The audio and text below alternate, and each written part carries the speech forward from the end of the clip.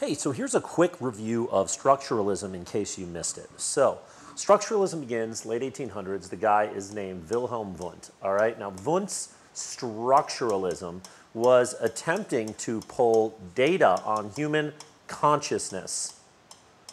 Okay, what's it mean to be conscious, thinking, functioning? Okay, so we're worried about what's going on in here. But he wanted to be like other sciences, like a physics or a chemistry where we have rules and laws. And so he wanted to have objective data.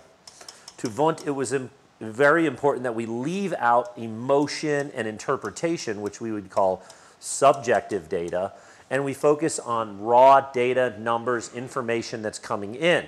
Now, the way that Wundt wanted you to collect this was through a process he called introspection.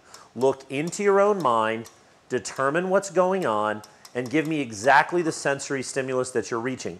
In class, in order to get this and to teach it, we looked at images of some puppies and an apple, some rangali. We looked at that art that some people had a background with and some people did not.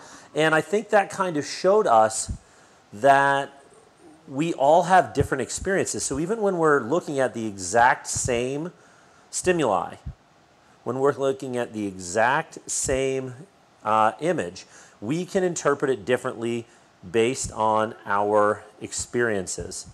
Okay, so that's something that's super important that we need to be able to address. So again, your experiences shape this, so maybe the whole human consciousness and experience is in fact subjective.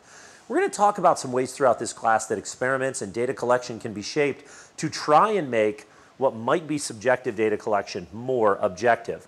But it's definitely important that we have someone trying to address that early in the field of psychology and take some of those other things out of it.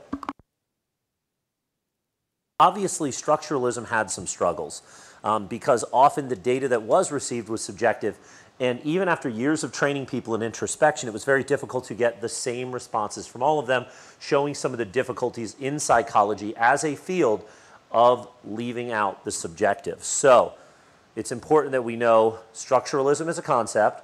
Okay, they're trying to analyze and break down consciousness into its component parts through introspection to collect objective data, just evidence, no interpretation, and get rid of the subjective.